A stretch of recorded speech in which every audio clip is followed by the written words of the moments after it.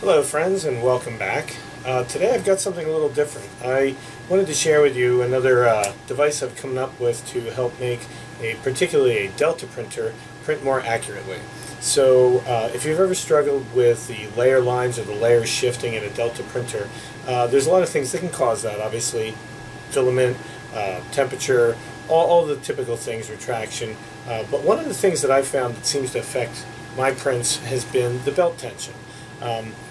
In a lot of cases, it's not so much that the tension has to be of a certain poundage or weight, but it's important they have to be consistent across all three belts. So I struggled with how to get it that way. I started experimenting with making this gadget here, which would clip over the rail of the printer and, would give you a level of tension, showing it like the arm would go up and down, telling you how taut the belt was. Problem with that was belts can be thicker, belts can be thinner, one could be stretched, one could be stiffer than another one. But so I've been working on this for a while, and most people just kind of give it a feel and see, push in on it, and yeah, that's tight enough. Or the only other thing you can do is these carriages shouldn't drop. Now, I've deliberately made a couple of my belts loose because I want to show exactly what I'm talking about. So like when they're the proper tension, they should all stay even and they shouldn't drop on their own. So what I've done, I've come up with an idea, I've come up with a device, this little guy right here, and you're going to be able to download this off of Colts. You'll find it on the same website or my same listings under Mr. Wizard.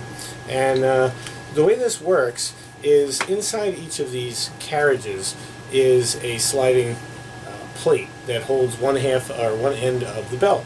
The other end of the belt goes up and over the pulleys and then gets bolted into just the frame of this carriage. So what happens is when you loosen, there's two Allen screws in here, when you loosen these two screws and then you can slide or pinch this block together and that'll make it tighter, or you can loosen it and then you tighten those two Allen screws. But the problem I had was, how do you know that you've got them all the same? Well, that's where this guy comes in. So it's been made to fit. Now this is a Q5 and that's what I have, so that's what I made it to fit, but it could certainly be adapted to fit other printers. The way this works is there's a couple of springs and it's just a simple clamping mechanism, spring-loaded, and to a poundage that I felt was appropriate. And the idea is you can just slip it right on the carriage. So what happens then is you can put your Allen key in here, and forgive me, I'm working backwards.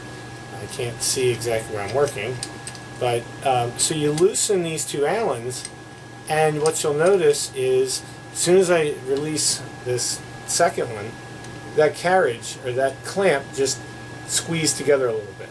So now what that has done, it's made that belt tension match the spring tension of this clamp.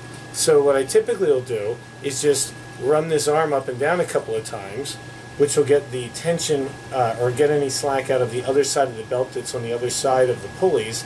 And then once I've just run that up and down a few times, that takes out all that free play, and you just simply lock it back down. And now you can take this off and go to the next one.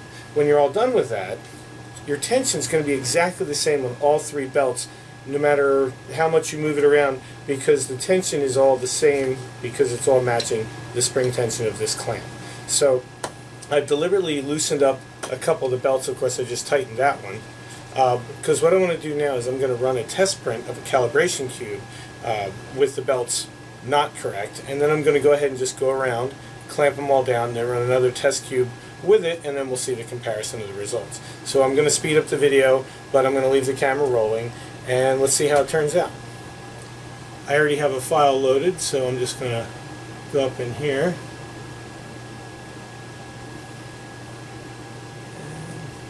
And set print.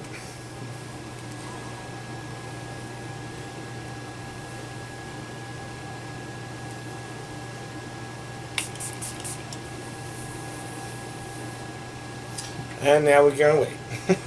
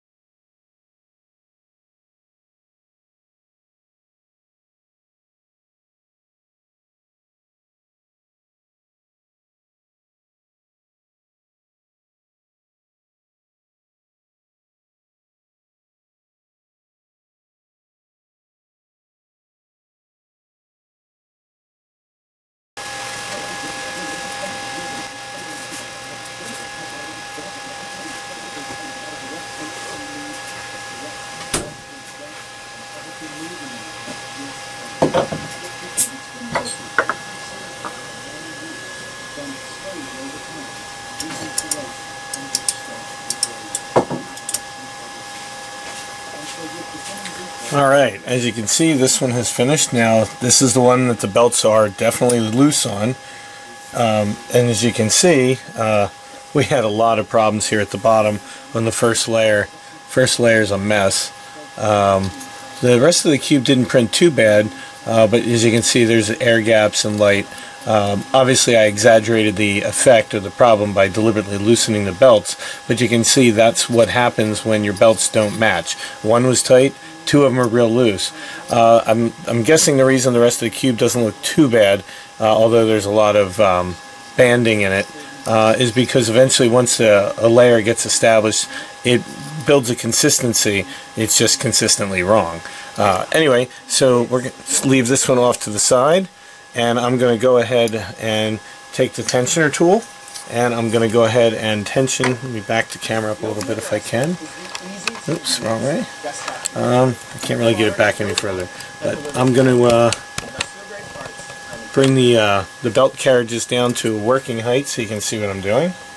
And as you can see, they're really loose because the print head is just falling. So again, I'm just going to squeeze the clamp, straddle the belts, loosen the adjuster screws. They're a little hard to find in here unless I want to take the other cover off. So just loosening that up, and you can see that just moved a considerable amount. So I'm going to just work it up and down to take the slack out of the belt on both sides, and then just gently go in there without moving anything and just tighten them back up. Okay, so that one's done. I'm going to go on to the next two. And let's slip that guy in there. Let's turn down the reliability and some of the most fantastic prints we can get out of.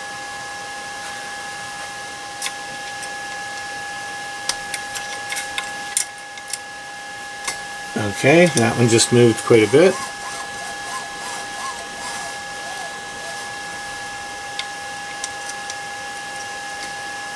And even though the other one I haven't messed with, since I adjusted these two, I'm going to just go ahead and do the third one anyway.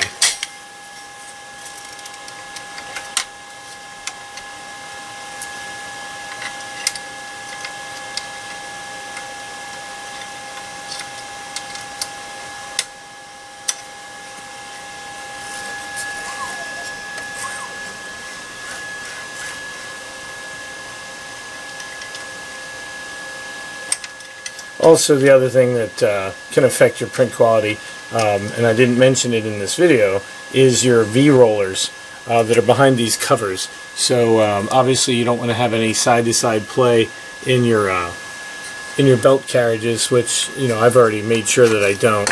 But you can easily tell if you rock them side to side if they have any free play, or if you rotate them this way, you don't want any of that free play. So there's plenty of videos on how to adjust the V-belt or the V-rollers.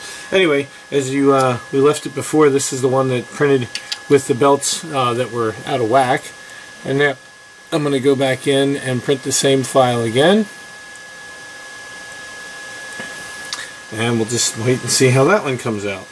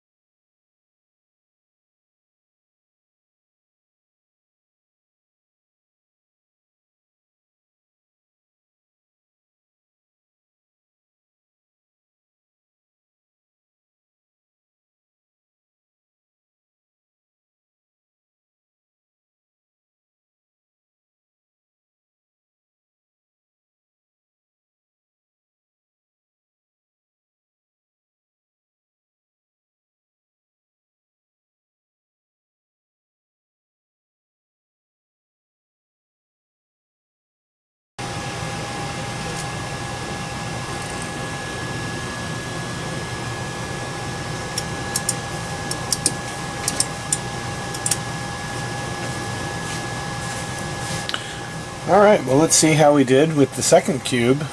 This is the one that was printed after the belts were corrected, and as you can see, the skirt didn't quite print right, but I'm not sure why that was. Maybe I just didn't clean it well enough. But if you look, the base has a nice smooth bottom. Oops, sorry.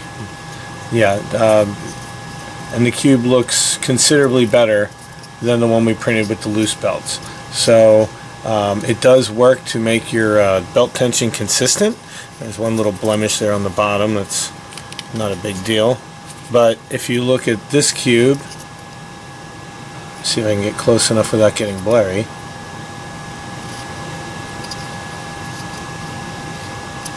And let's compare it again to the one printed with the loose belts.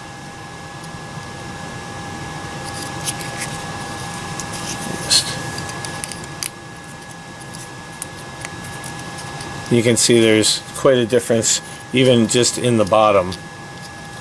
The sides not so much, but there is definitely some banding and striping.